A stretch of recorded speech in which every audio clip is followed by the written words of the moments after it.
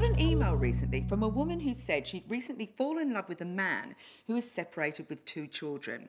I love spending time with him, she said, but if I'm being totally honest, I actually don't like his kids.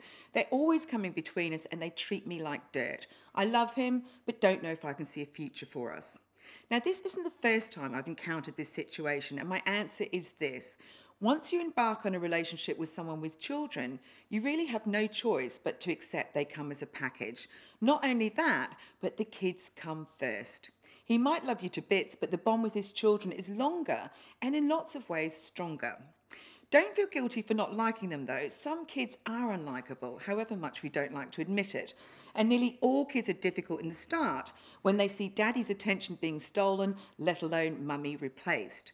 If his ex-wife isn't with anyone else, they also see her pain at the two of you together, and it can quickly turn into a vicious battle for his affection. The trick to solving it is honesty. Tell your partner tactfully you don't like the way his kids treat you and could he have a chat to them.